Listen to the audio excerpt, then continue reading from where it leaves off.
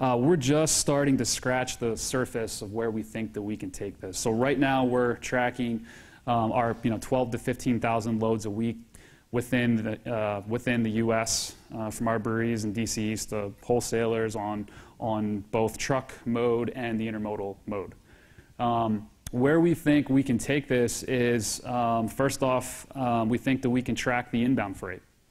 So a problem we have today is a carrier accepts a load and he's supposed to show up today to pick it up, and for whatever reason he doesn't show up, right? So the question is, well, what happened? What we'd like to leverage is, as soon as the carrier accepts the load and says they're going to pick up the load at a certain time, we can actually track that driver coming inbound to our brewery.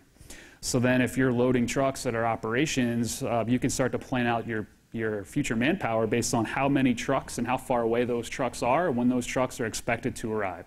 So you can start to schedule the dock appointments based on when the truck's actually arriving, taking into account weather and traffic, not just that static snapshot of when the carrier thought they would arrive to your operation. We can scale this out to all of our import-export activities. We manage about 1,000 export customers, shipping Budweiser, Bud Light, and other products throughout the world. One thing we would love to do is be able to provide that end customer, that end export customer, the visibility and tracking from when it leaves our brewery facility to when it arrives at their location. The same thing for all of the product that we import, right? All of the amazing beers that we import from Europe and Mexico and multiple countries throughout the world. I would love to be able to see what's being shipped to me in real time. When is that load leaving the brewery in Europe? When is it getting on the vessel? Where's the vessel at? When does it clear customs in the U.S.? What product is on that load?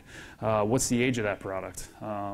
What was the temperature of that product as it made its way here? Was it within quality thresholds? So multiple next steps available to us, and it's really exciting to Matt and I and team that this is where we're heading, because this is going to make our operations much more effective. The second piece is we want to look to integrate. So right now this is still somewhat of a standalone platform. But we really need to link it into the amazing systems we have for inventory management, production planning, truck scheduling, dock appointments at our wholesalers, multiple applications here.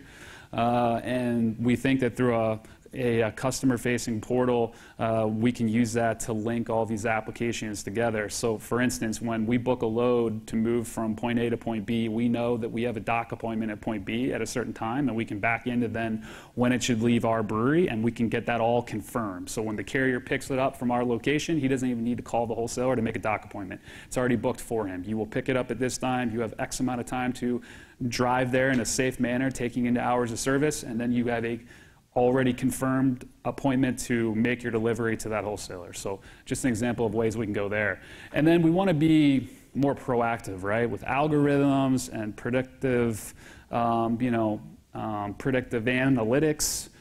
We want to be able to start to see into the future a little bit more, weather, traffic, hours of service of the driver. We want to be able to take into account all of the variables there to be able to more accurately predict when that load will actually deliver. So if he picks it up now, when will it get to the final wholesaler? And we think with those types of metrics that are available to us already, that with the big data performance that we can leverage here, that we can make that happen.